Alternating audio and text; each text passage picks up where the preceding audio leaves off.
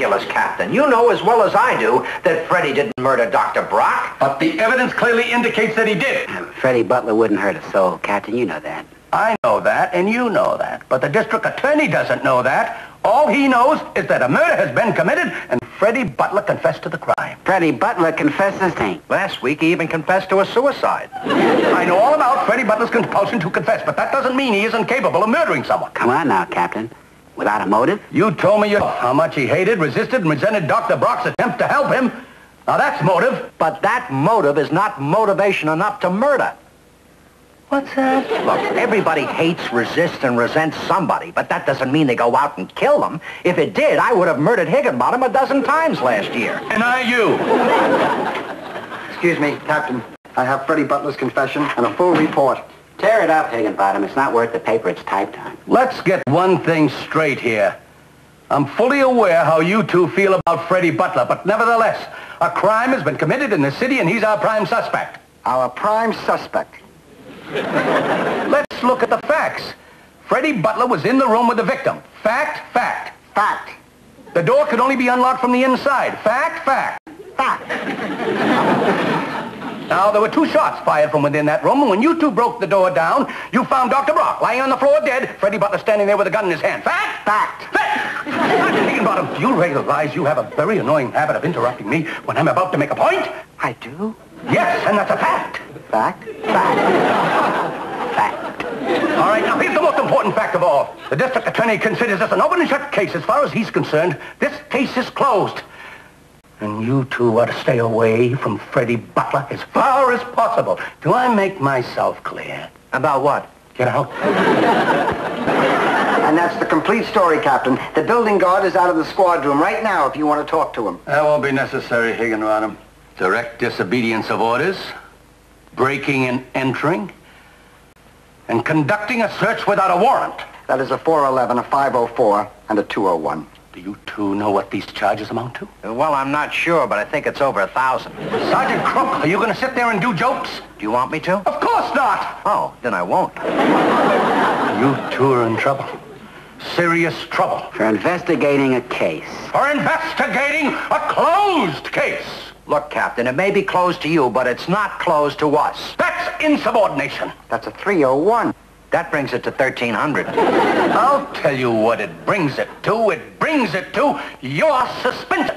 Suspension? Yes, you're suspended. Now, wait a second, Captain. Hear us out first, and then if you still feel the same way, suspend us.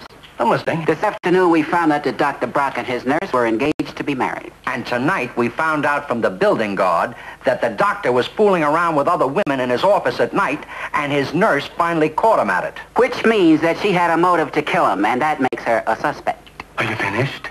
Yes. You're suspended. You know what he'll say? You're crazy! I told you that's what he'd say. Listen, Captain, maybe you didn't understand George too well. Why don't you hear me out? All right, go ahead. Dr. Brock hypnotized Freddie. While Freddie was in this hypnotic state, the murderer entered the room and shot the doctor. The murderer took the gun, placed it in Freddie's hands. Then just before he left the room, he snapped his fingers, bringing Freddie out of that hypnotic state. Now, when Freddie came to and he saw the gun in his hand and the body of the doctor on the floor, he assumed that he had done the killing. But he assumed that with his conscious mind. The murder was locked in his subconscious mind. Is that so? Well, explain this to me, Sergeant Freud. How could the murderer get into a room that could only be unlocked from the inside? And how did the murderer just happen to know enough about hypnosis to bring Freddie out of an unconscious state? And how come Freddie didn't see the murderer leave the room if he was in a conscious state at that point in his consciousness? George, you take it from here. We'll find the answer to these questions, Captain, if we hypnotize Freddie again and question him while he's in a subconscious state. That's how. All right, your theory does hold some water. But what do you think the district attorney's going to do to me when he finds out that I let you two pursue an open and shut case? If we don't pursue it, Captain, we may be convicting an innocent man, and I don't want that on my mind for the rest of my life. Who do you have in mind to hypnotize Freddie Butler? We've already approached several men, Captain, and we found one who said that he'd be willing to do it. This hypnotist is eminently qualified. He holds degrees in medicine, psychology, psychiatry. He's on the staff of the state hospital. He gives lectures, and he packs them in at night. Hey, Freddie, stop being so stubborn. Dr. Horlock is here to help you. Gentlemen, I'm afraid if Mr. Butler will not cooperate as a willing subject, any attempt to hypnotize him is absolutely impossible. Let me handle this, Doctor. Listen, Freddie, if you play along with us, I think I can fatten your record. How? Well, we've got a couple of unsolved crimes I can throw your way. What do you got?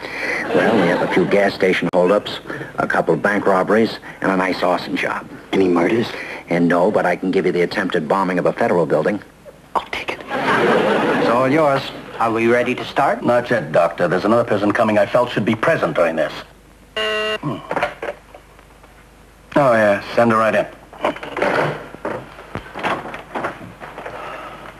Miss Miller, thank you for coming. Won't you sit down, please? This is Dr. Leonard Horlock. I believe you know everybody else. I don't understand. Why am I here? We're going to conduct an experiment, and we thought your presence would be helpful. You can continue now, Doctor. Freddie, I want you to pick out a spot on that wall behind me, and I want you to concentrate on it as I talk to you. Have you picked out a spot? Yeah. Good. Now I'm going to count very slowly from 1 to 100. Are you ready? Here we go. 1, 2, 3, 4. Mr. Butler, what are you doing? I asked you to concentrate. Well, that's not his fault, Doc. The spot that he picked flew away. It was a fly. All right, Freddie. Never mind the wall. Just look into my eyes and concentrate. I'm going to count very slowly to 100. When I reach 20, you will begin to feel drowsy. When I reach 30, your eyelids will become heavy. When I reach 40, they will slowly close and so on. You understand? Good. Now we'll begin again. 1. I told you he was good. Well, he certainly is a receptive subject.